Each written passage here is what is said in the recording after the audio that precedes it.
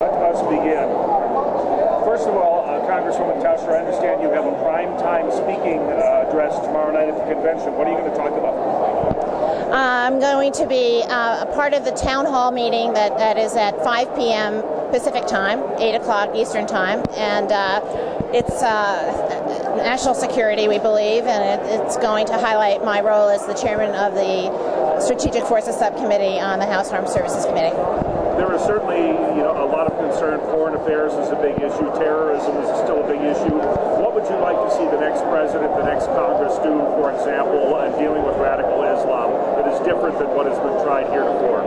Well, I think the key is that Senator Obama as president is going to be radically different than President Bush. And I think part of it is that Senator Obama's got a worldview that engagement is not endorsement, but you still have to use soft power to engage with people that are doing dangerous things, perhaps not at the presidential level, but certainly at the intergovernment level.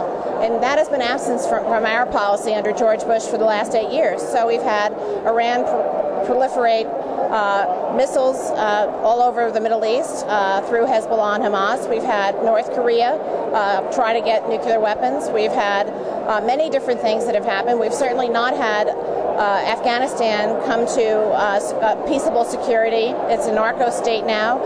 We've got a volatile political situation in Pakistan. They've got nuclear weapons. They've never signed the Non-Proliferation Treaty.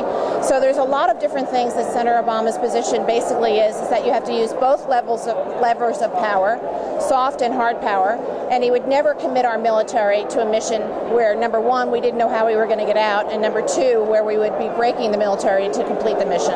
He has been criticized by conservatives for expressing what appears to be a willingness to sit down and at least talk to people like Iran, if not negotiate. Is that a fair criticism, unfair criticism, and what's your position on it? Well, it's a very unfair criticism, and that's what the conservatives do. I mean, I think the conservatives certainly supported George Bush when he decided to negotiate with North Korea, and when he decided to negotiate with Libya.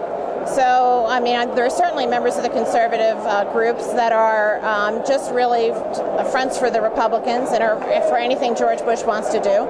And I think what we want is a much more balanced approach, certainly not at the presidential level to deal with some of these terror states, but certainly to have engagement, to find ways to disarm them, to get them to be part of the world community, to stop terrorism, to begin to have a dialogue so at least we know what they want, as opposed to what George Bush has done. Last question on a more closer to home issue. How does your re-election look in your district, and what are the big issues that people are talking about in your district that you're running on? Well, we always take elections seriously. I'm happy to be supported by local leadership, and I'm proud to be the Democratic nominee and the incumbent in this seat. This will be my 7th term. I am the most senior Californian on the Highways and Transit Subcommittee. We're going to be doing the big highway bill next year. I am a chairman on Armed Services. I have 2 national labs and Travis Air Force Base in my district. Clearly the economy, clearly the housing credit crisis. Water is a big issue, obviously, in my district.